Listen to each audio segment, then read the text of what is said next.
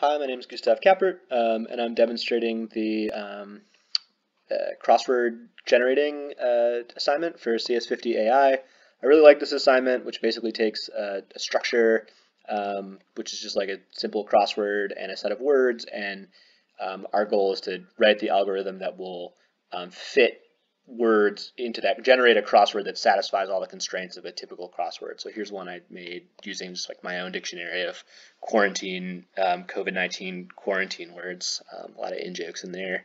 But I'm just going to go ahead and demonstrate the functionality of the program. So if you generate that py, so the generate takes a structure, data.structure.0.txt, data.words, 0.txt.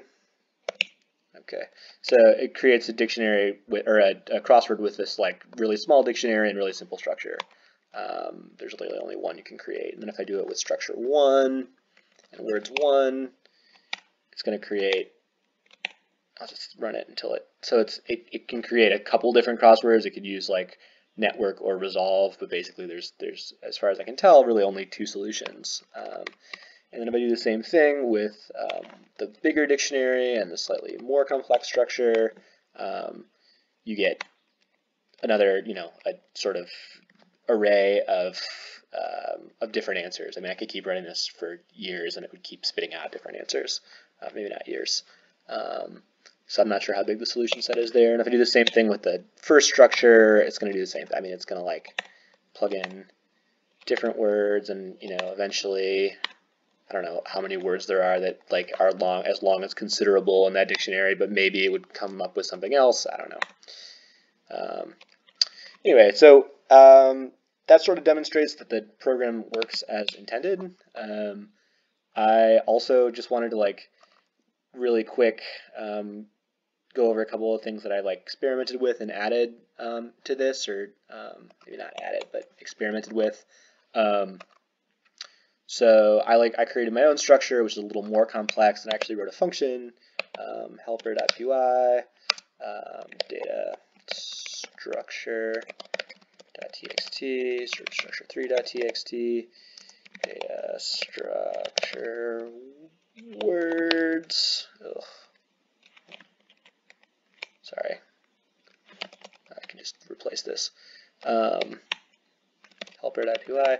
So just spits out a little bit of data, and I think that the thing that makes this problem interesting, this constraint satisfaction problem interesting, is that, for a really small and uncomplicated structure where you don't have that many overlaps, the number of overlaps per variable is really tiny. It's like, 2 on average.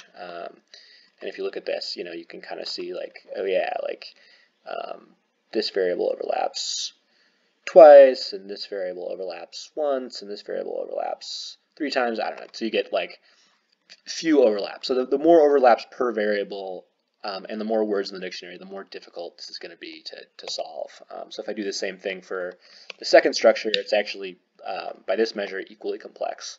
And if I do the same thing for the structure I created, it's like twice as complex. And if I do the same thing for another structure I created, which is just like 4 blank lines, there's just a ton of overlap in there.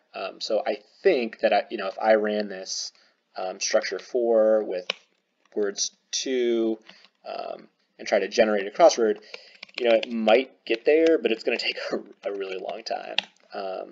And one of the things I really enjoyed about this problem is it's kind of exploring the limits of these algorithms, and I don't know, also just like emphasizing the importance of heuristics that can speed up the performance of the algorithm. I'll probably come back to this and try to make it faster, and of course this is still working. Thanks so much. I'm Gustav Kappert, and this was Crossword.